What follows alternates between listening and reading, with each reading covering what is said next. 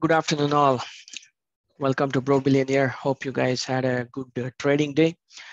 I was a little disappointed yesterday as most of you folks did not watch my video. A few folks who had watched would have understood how market would have played today.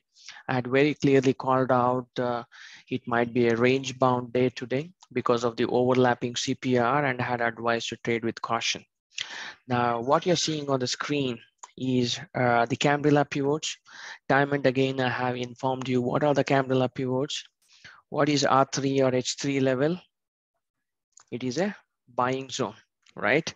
So you have a buying zone here. Below this is a selling zone.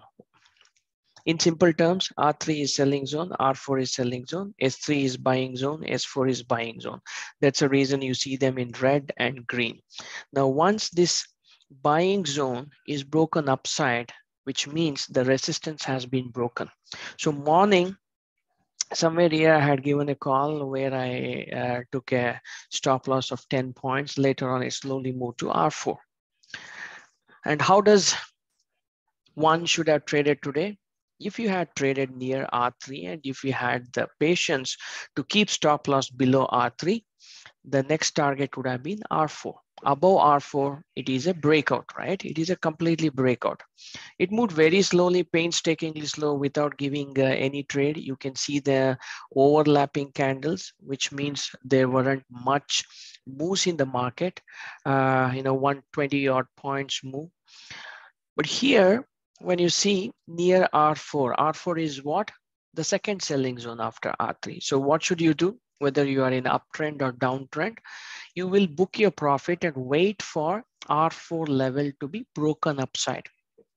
If not, you will be looking for taking a trade downside. Agreed, here we had one doji and a evening star, and we had overlapping candle coming here, and then market reversing here.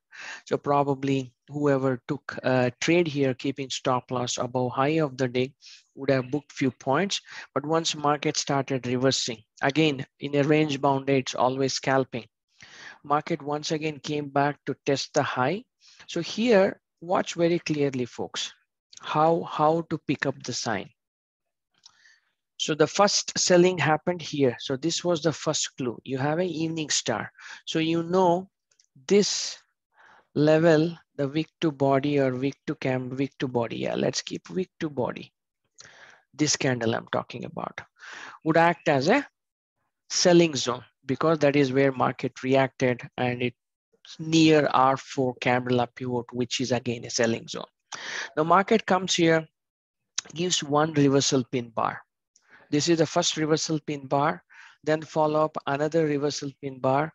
This entire reversal pin bar is engulfed, right? Giving a false breakout above R4, but you guys know that we have high here. Always remember, high of the day, low of the day are also important pivots. So market needs to break so that you have a high probability trade. But immediately what happens next? Market tries to break, and within the same candle, you have wick to body engulfing candle. So the way I read price action is first weakness, because I'll tell you, second weakness, and the confirmation. Yes, all this trade, you could take a trade keeping stop loss above high of the day, right? So your stop loss probably would have got hit with this candle, but if you follow a stop loss based on 5 minutes closure basis, then definitely you had a high probability trade. Or suppose if you just follow once the market hits your stop loss, whether your 5 minutes is closed or not, if you are exiting, yes, it hit your stop loss with this candle, but once it formed a engulfing candle, you had a clear sign to take a trade in this candle. This was a sharp reversal candle.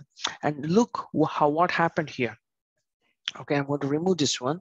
Selling zone, first evidence, second, third, fourth evidence, you have a selling area and market sharply falls.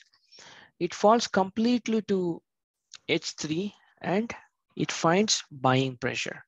So before you see, okay, this is again a strong buying zone, right? You have a long wicks here. completely long wicks here. Suppose market would have broken R3, then the next level would have been around this zone, somewhere around 17,100 zone. So this was a established buying zone because market was taking support here, and R3 is buying zone. That's the beauty of Camarilla, isn't it magic? Once you got a reversal pin bar, anybody who had taken a trade here, you would have had very strong uptrend. If you switch to 15 minutes, what happened here? You have a very strong reversal pin bar. Probably below the close of this, you could have kept a stop loss and you could have traded back to the buying area. Why you should trade this? This is how a range bound should be traded. This is the range low, this is the range high. Yes, albeit it was around 12:30 p.m. where it established a low and clear high of the day with this fall. So, you know, based on the today's overlapping CPR, I mean the engulfing CPR, it was a range bound day and it was a high probability call. If you had taken a trade here, it would have tested the range low. Hope this helped you to understand how price action works with pivot. Now, without fail, let's quickly move to, oh yeah, I wanted to show you one more thing. Suppose if you follow indicators, right? So these levels are at the same, and this was somewhat going upside. On 5 minutes, the same peak here going down. Watch this peak. The reversal pin bar peak is here. So clearly showing market is going down.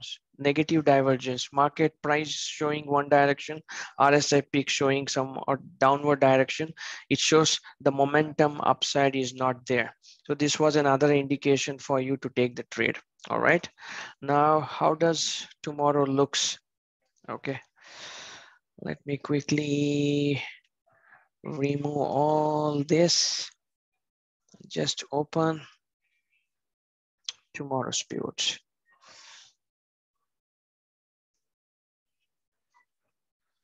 So yesterday I said the next stop would be 17,300. 17,300 is still intact because this is a range bound, right? And as you can see, range low is the S1 where the body has closed. That's the reason why pivots work accurately. 17,180 is the S1 for tomorrow. Below that, we have a very strong buying zone. 17,155 was the area which I had marked. That is Friday's high. All right. So there is a small gap left, and always gap acts as strong support. And also, if you see, there is a light yellow dots. These yellow dots are nothing but weekly high. So market is above the previous week high. There are no other yellow dots, right? Yes, this is weekly high. This one I'm talking about 17,155.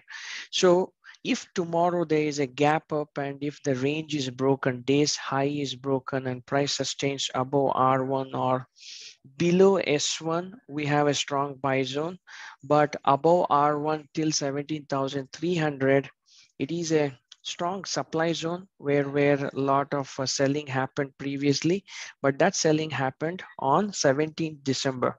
We are 29th December. You should anticipate if there's a gap up and 17,300 is broken, we will be moving towards 17,380 zones. This is the next level of resistance there. About this, the next level is 17,533. So for this, what needs to happen? Price needs to sustain above R1 or below S1 for a high probability trade, right? Hope this helped for the levels. I mean, yes, guys, this is as simple as it can be.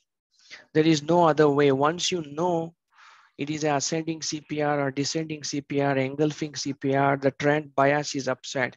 So this is the pivots for you. So where did the price open? Below R1. Once it's sustained above R1, market was going up. But when you use these float pivots in combination with Camarilla pivots, you will see the direction, clear direction. Above R3, Camarilla, above R1 pivot, yeah, the bias is on the upside, whether it's range bound or it is a range breakout day.